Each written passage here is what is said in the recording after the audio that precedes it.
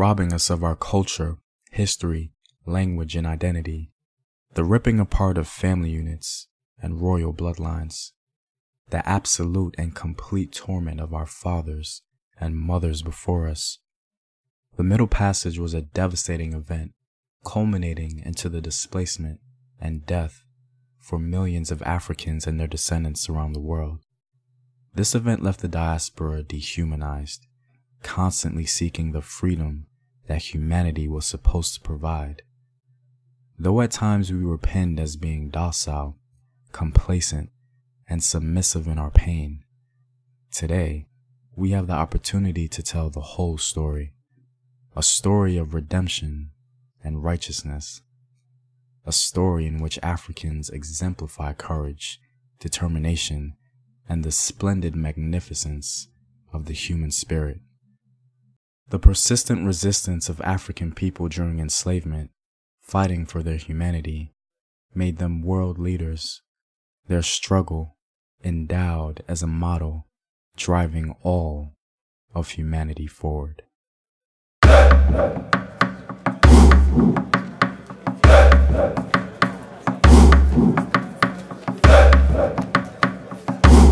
What up, African world? It's Home Team here, and I'm back at it with another video of African history, culture, and worldview. And as usual, if you like these videos and would like to support in the continued production, gaining access to sources, courses, and exclusive videos, you can support the Home Team on patreon.com. The link is in the description box below. Today, we're going to talk about the top 10 greatest slave rebellions in the African diaspora. So let's get right into it. Starting off at number 10, we have the slave rebellion at San Miguel de Guadalupe. In 1526, the settlement of San Miguel de Guadalupe was founded by a Spanish explorer named Lucas Vasquez. It was the first European settlement in what became the continental United States. Scholars aren't exactly sure where this settlement was within the United States. Some say Georgia, and others even say near Jamestown, Virginia. Regardless, the Africans imported there refused to be enslaved.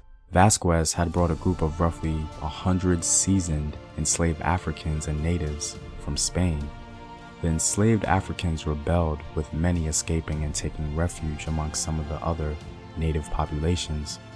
Ironically, one of the first, if not the first, slave rebellion within the continental United States was a successful one. The surviving African slaves were considered the first non-native settlers in the region and were pretty much absorbed into the local population. Coming in at number 9, we have the 1842 slave revolt in the Cherokee Nation. For whatever reason, history tends to ignore all the native Indian tribes that had purchased and mistreated enslaved Africans. The Cherokee were one of the biggest perpetrators of this. The rebellion on Indian Cherokee territory took place in Oklahoma and was the largest escape of a group of slaves that occurred amongst the Cherokee. The slave revolt started on November 15, 1842, when a group of 20 African American slaves owned by the Cherokee escaped and tried to reach Mexico, where slavery had been abolished in 1836. Along their way south, they were joined by 15 slaves escaping from the Creek in Indian Territory. They raided local stores for weapons, ammunition, horses, and mules. The Cherokee amassed a small army along with some Choctaw warriors to pursue them and eventually caught up. Because they were tired and ran out of food and other provisions, they were all rounded up successfully and brought back, with some even being executed for the insurrection. This Cherokee rebellion was penned, and I quote, as the most spectacular act of rebellion against slavery among the Cherokee Nation. For number 8, we have one of the most popular rebellions in American history, Nat Turner's Rebellion. Nat Turner, even as a child, was said to possess an unusual sense of purpose. Via hindsight, we can all understand why. It was as if Turner was destined to show the world the magnificence of the human spirit. Driven by prophetic visions and joined by a host of followers, Nat Turner and about 70 armed enslaved men and free blacks set off to slaughter the white neighbors who enslaved them. In the early hours of the morning, They killed Turner's master, his wife and children with axes. By the end of the next day, the rebels had attacked about 15 homes and killed between 55 and 60 whites as they moved toward their promised land. An idea advanced greatly through his religious vigor. The rebellion was famously put down and Turner was eventually captured and killed, but the way in which he used the religion of his enslavers to turn against them and rally the troops was nothing short of spectacular, and today, Nat Turner is immortalized for it in American history. Next, at number 7, we have the Stono Rebellion. The Stono Rebellion was the largest slave revolt ever staged in the 13 colonies. On Sunday, September 9th, 1739, a day free of labor, about 20 slaves under the leadership of a man named Jemmy provided his enslavers with a painful lesson on the African desire for freedom and liberty, the very founding precepts of American identity. According to some sources, many of the enslaved Africans were actually warriors from Angola and were trained in warfare. They gathered at the Stono River and raided a store, executing the white owners and placing their victims' heads on the store's front steps for all to see. They moved on to other houses in the area, killing the occupants and burning the structures, marching through the colony towards St. Augustine, Florida, where under Spanish law, they would all be free. Not all enslaved blacks joined the rebellion, however, and some actually hid their masters.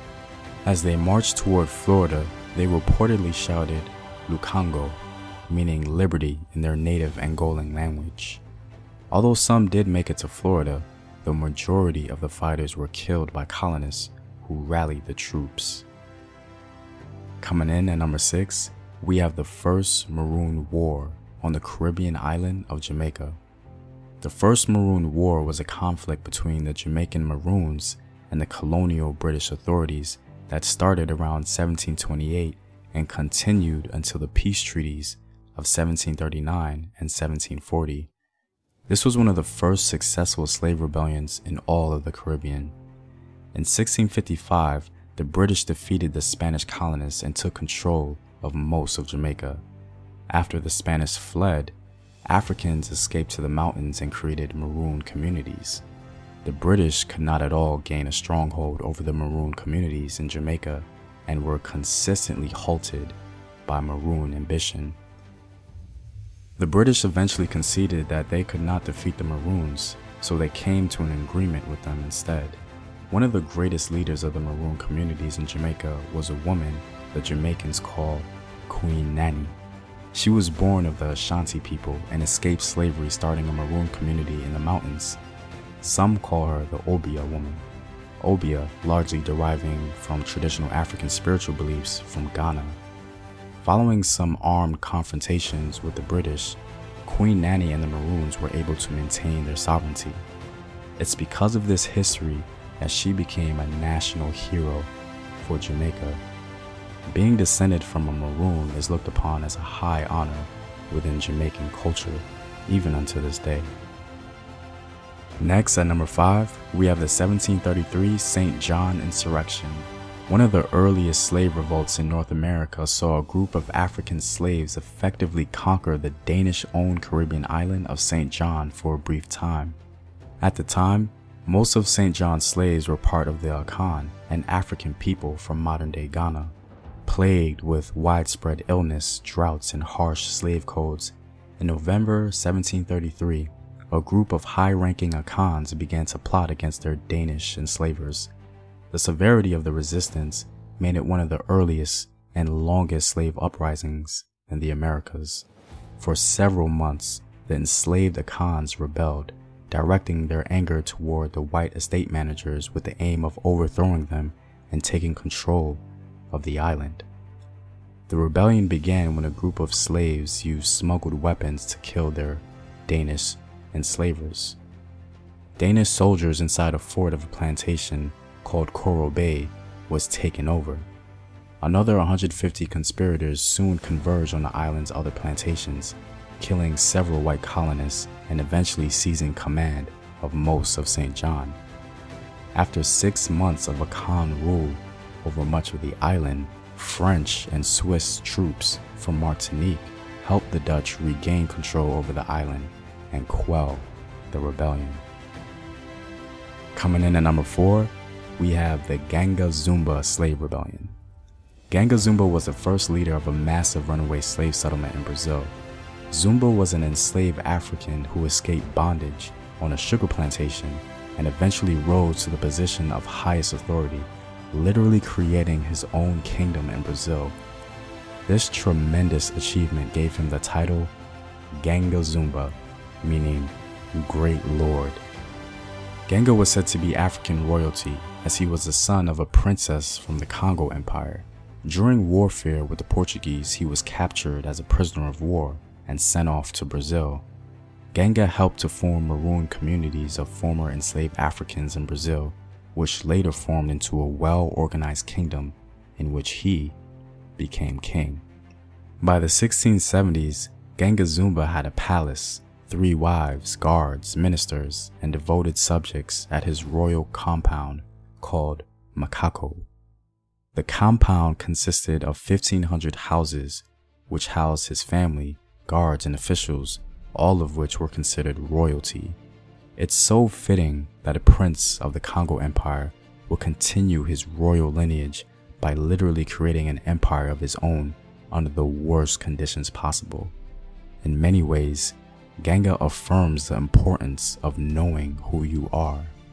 His ability and determination to maintain his royal status under any circumstance exemplifies African excellence.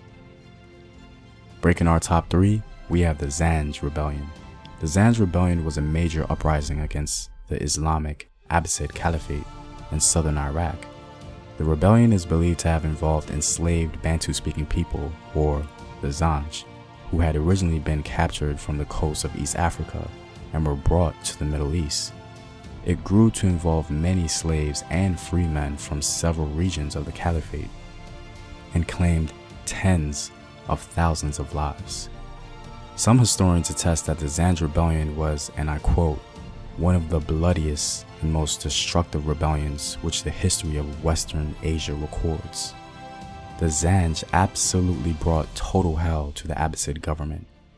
They were able to combat the superior arms of the Abbasid government by waging guerrilla warfare against their opponents. They became adept at raiding towns, villages, and enemy camps, seizing weapons, horses, foods, and captives, and freeing fellow slaves. They built their own empire and conquered some regions within Abbasid rule, minting their own coins and even collecting taxes. After lasting several years and weakening the Abbasid Caliphate, it was finally put down.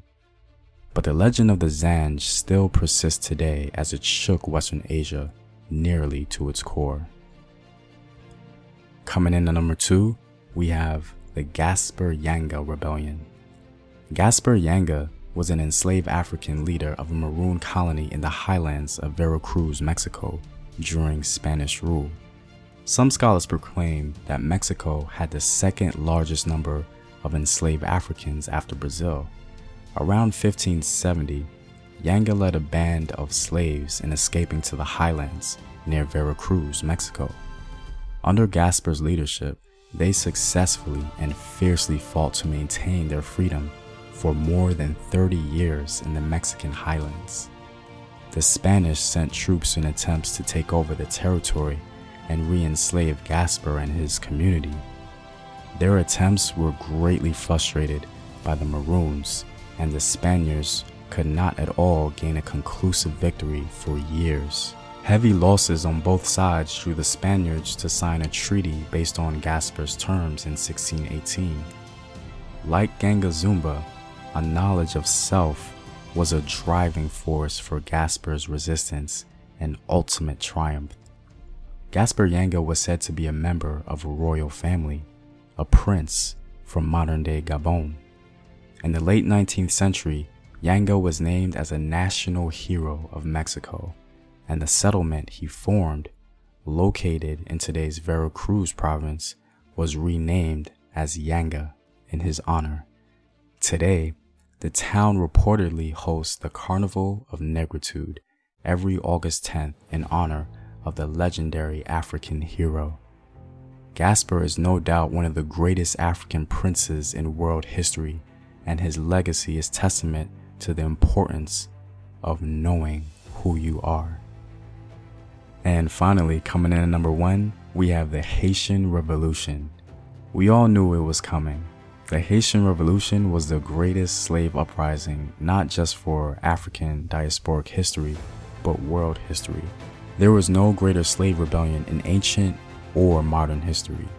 The Haitian Revolution not only had vibrato, but it led to the formation of an entire state. It struck fear in the hearts of enslavers and inspired countless slave rebellions all across the Americas. Nat Turner himself is said to have been inspired by the Haitian Revolution. In fact, because the Haitians conquered Haiti and kicked out the French enslavers, the French were prompted to sell Louisiana to America. It's amazing that Haitian ambition even shaped American history itself. The success of the Haitian Revolution shook the Americas to its core and was a defining moment in the history of the African diaspora. One of the most interesting things about the Haitian Revolution that spearheaded its success was its ability to clean house domestically.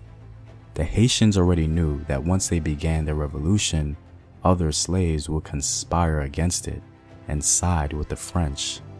Thus, the Haitians largely took care of that problem first, getting rid of potential treasonous people, purifying themselves of fear before taking on the larger enemy. Most slave uprisings failed due to other slaves aiding their oppressor. The Haitians very intelligently and strategically outmaneuvered potential threats to their total takeover of Haiti. The use of the environment around them, and driven by their traditional African belief, the Haitians under their primary leader, Toussaint Louverture, outwit all the European powers that sought to enslave them, and thrived. Today, because of this glorious history and this refusal to be enslaved, the nation of Haiti survives today. Well, I'm all out, guys. The ideas of liberty, justice, and freedom has seldom been associated with enslaved African people and their descendants. But ironically, African people were the ones upholding these ideas, dressing themselves in the full armor of moral superiority. African people and their descendants in the diaspora have always reminded the world what it really means to be human. If you like these videos and would like to see more, you can support the home team on patreon.com. The link is in the description box below. Know thyself and remember your ancestors. Peace.